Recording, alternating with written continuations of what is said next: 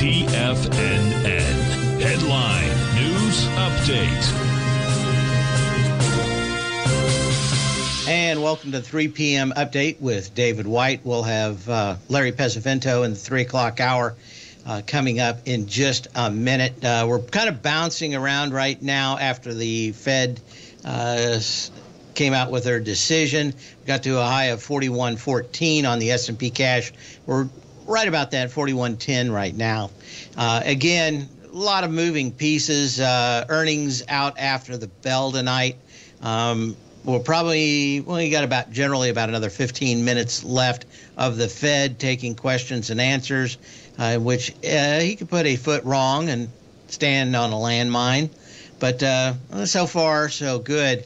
Again, you want to keep an eye out how the market closes.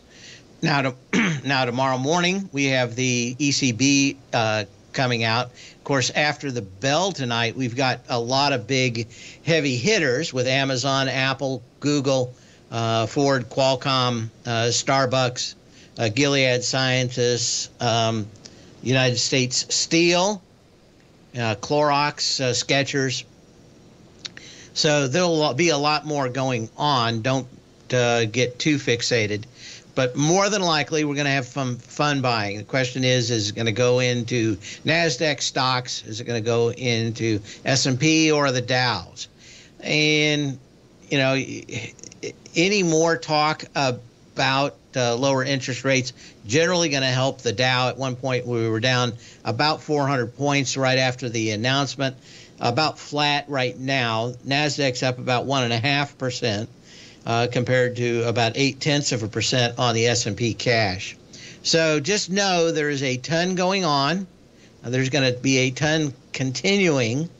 And that generally the problem with trying to catch what I think is going to be a blow off top, probably in the next couple of days here, is having the patience to wait if you're thinking about going short.